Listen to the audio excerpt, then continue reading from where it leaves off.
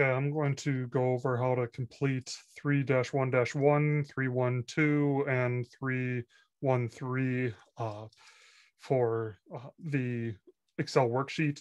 This Excel worksheet, really, the way that it's intended to be completed is everyone in your group is supposed to do a portion, or is supposed to do pretty much all of it, and then you all come back together to work on it and to make sure that it's perfect.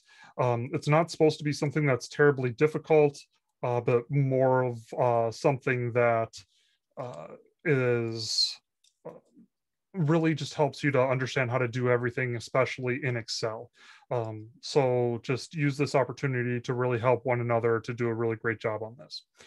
So first of all, we have this different information on the decision tree, the sampling versus population versus sampling distribution, and there's information in all of here that will help you with everything if you want to zoom in. And then you also have the decision tree worksheet. If you do the decision tree worksheet, it gives you places to work out the problems. And then the decision tree is exactly the same thing, but there's no place to work out the problems. Also, you have information on the population data. And then you also have information on the sample data. And so this is the actual sample data. So I took a sample here. You'll see for this particular one, it is a sample size. Let's see how large the sample size is. Sample size of 233, and you're going to be analyzing this to be able to give information about it. So you've got the sample data there, and have, for instance, right here, sample size, sampling error, standard error, Z-calc, and T-calc. So first of all, the sample mean, so you're going to go to the actual sample data. So you come over to the sample data, and for artist age, I'm going to do equals. So we've got mean, so artist age. So let's go to sample data, and I'm going to do average sample data. Let's do, I should have put average first. And then I'm going to highlight all of this. Okay, and then just press enter. Okay, and then we also have the standard deviation of the sample. So equals standard deviation of the sample.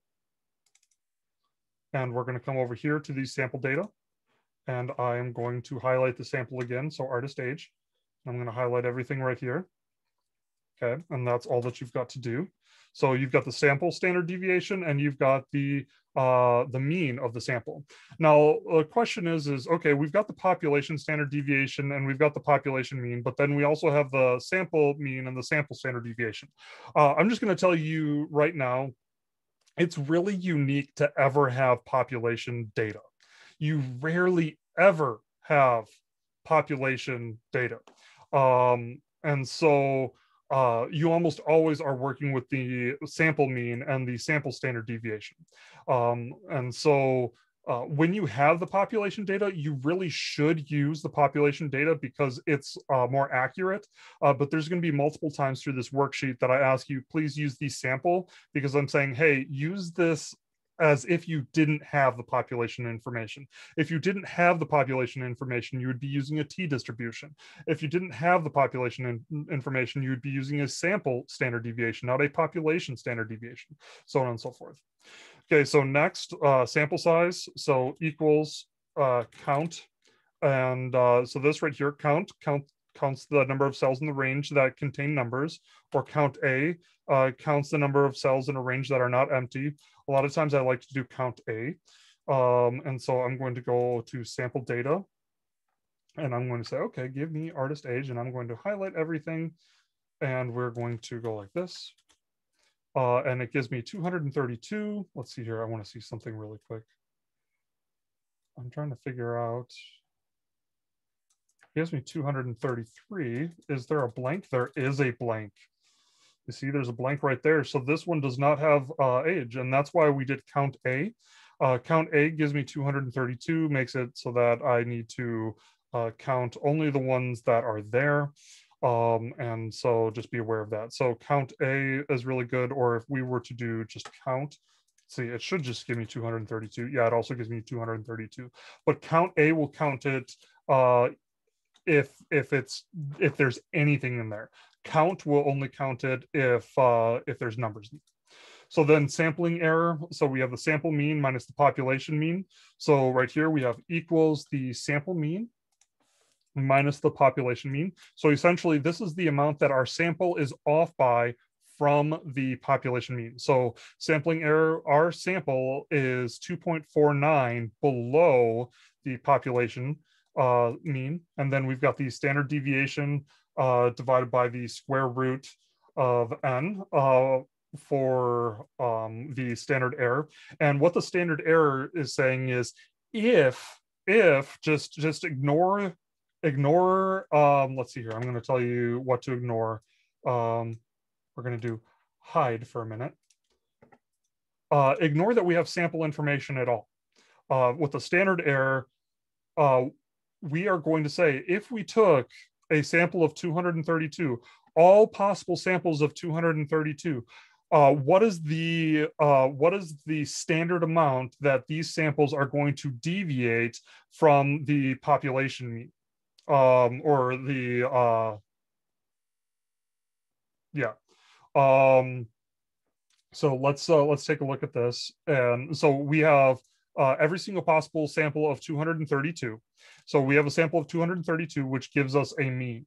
And we could take every single possible sample of 232 and all the possible samples of 232, those are all going to be different from the population mean by an average of this amount, or so on and so forth. So equals, we're going to do the standard deviation divided by the square root of n. So standard deviation of the population divided by the square root of the sample size, which is 232 because it doesn't include the blank.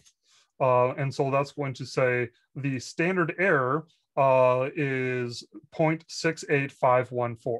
So if we take every single possible sample of 232, it's going to deviate from the mean by an average amount of about 0.68514. And then z-calc is the sampling error divided by the standard error with and use the sample standard deviation, or the population standard deviation. So we're going to do equals the sampling error divided by the standard error, and that gives you your z-calc. And now t-calc is a little bit different. Once again, I told you, hey, we really are rarely going to ever have the population information.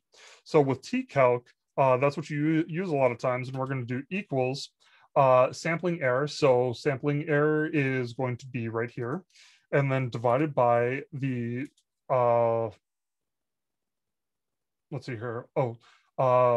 We need to do the standard error with the sample standard deviation. So let's see here, standard error. We're going first, probably what I really should do. Let's calculate the standard error with the sample standard deviation. So it's going to be equals, so standard deviation divided by the square root of n. So sample standard deviation divided by the square root of 232. Okay, so that right there is our standard error if we use the sample standard deviation. So I'm just going to click on this again, and I'm going to say, okay, now give me the sampling error divided by the standard error. So we've got the sampling error. So I clicked on the sampling error and divided by, and make sure that you put this in parentheses, the standard error. So the standard error with the sample standard deviation. So it's very close. So what I did there is the standard error, or sorry, the sampling error divided by the standard error, and make sure that you have that completely in parentheses to give you the t-calc value.